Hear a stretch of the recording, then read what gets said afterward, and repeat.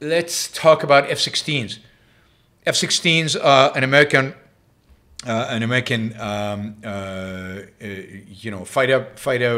fighter jet.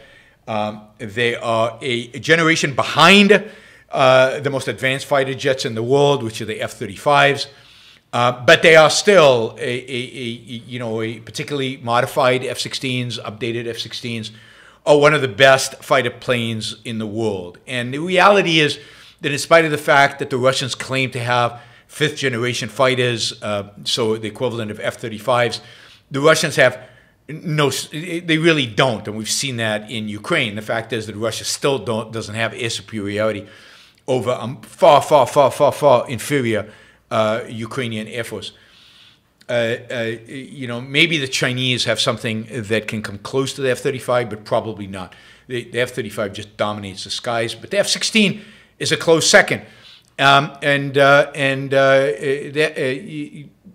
Two NATO countries, Denmark and the Netherlands, have just agreed to give Ukraine F-16s. This will allow Ukraine to establish, I think, air superiority.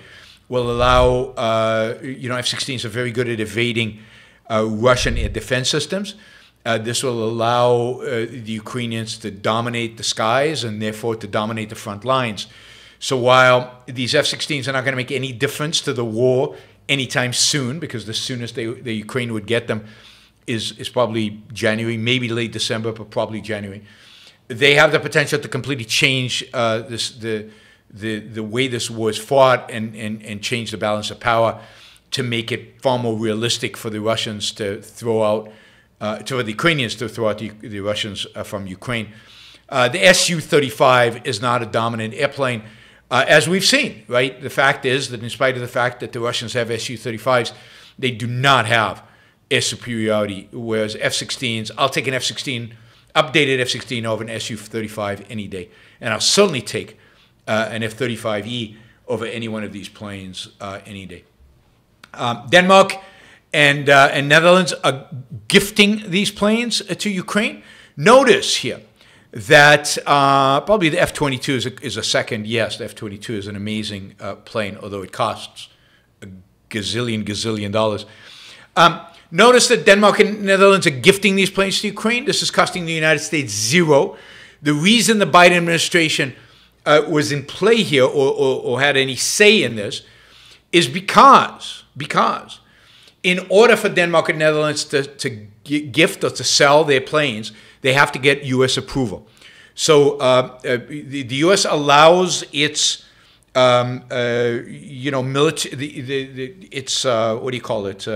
military manufacturers to sell military equipment to other countries if approved by the U.S. government. And then those countries sign that they will not give or sell this equipment to any country without the approval of the United States. So a lot of the talk about, the United States is spending a gazillion dollars on Ukraine. I've talked about before why those numbers are all false. But in addition to that, the reality is that the Biden administration has been holding up aid to Ukraine, holding up European aid to Ukraine. That is, these F-16s could have been delivered a year ago. The U.S. could have approved it a year ago. It would have cost $0. I wonder how many Republican candidates are willing to come out and say, look, we don't like the fact that the United States is spending money to supply the Ukrainians, but we are willing to give our European allies a complete 100% green light to give the Ukrainians whatever weapon systems they want in order to defeat the Russians. I mean, at least I'd have some respect for somebody like that who said it like that. But I don't see any Republican doing that because, God, I mean, they might share the same policy as the Biden administration. You can't do that. You'd be labeled a leftist or a leftist lover. These planes are going to be given to Ukraine. It is a major step. Will be a major step once they get them. Imagine if the United States had said much earlier that they could have got the planes. Imagine if they'd said much earlier that they could have gotten the tanks. Remember, even Abrams tanks need permission from the U.S. in order for Europeans to give it to the Ukrainians. They didn't get that permission for a long time, and the Ukrainians still do not have any Abrams tanks. They won't get them until the fall. which is coming up, but fall. So good for the Ukrainians. They'll have a world-class jet on their side. They'll be able to ground their MiG-29s or those awful MiG airplanes and put up a real plane. All right.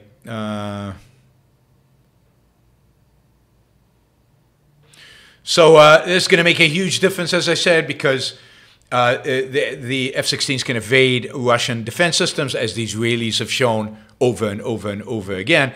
Ukraine is going to win this in a sense of expelling the Russians. Russia has already lost the war. Ukraine hasn't won it yet. I've explained why Russia's lost the war. It's lost it strategically. It's lost it in every dimension. It's lost it credibility-wise. It's lost it internally. And it's lost it morale-wise, but it's certainly lost it strategically. It will also lose it on the ground ultimately. It's just a matter of time. The only thing that can stop Russia from losing it on the ground is if the West stops supplying Ukraine with aid, or if the West forces Ukraine to cut some kind of compromise with Russia. But Russia has already lost, no matter what the rest of the outcome is. Russia's lost big time, which I've explained over and over again.